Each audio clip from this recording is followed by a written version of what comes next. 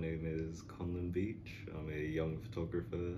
I currently study photography at the University of Portsmouth, and I take photos every day.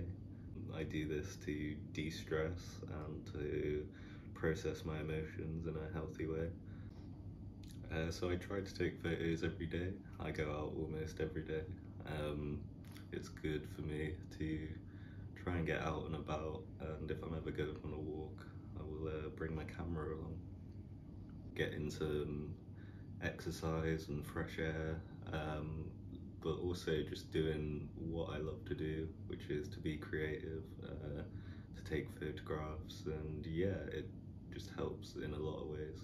If you are struggling with your mental health, creativity can be a good way to process these emotions, and on top of that, it provides you with a positive way of doing this rather than maybe some of the negative ways that you could deal with your mental health.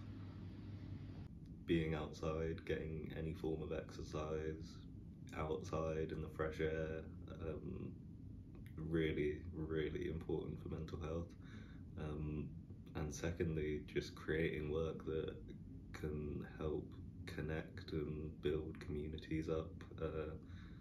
Yeah, I think that's really an important thing for any sort of mental health. In the future, I would love to work with people struggling with mental health and perhaps even show them that photography can be such a helpful tool in fighting all your problems to do with mental health.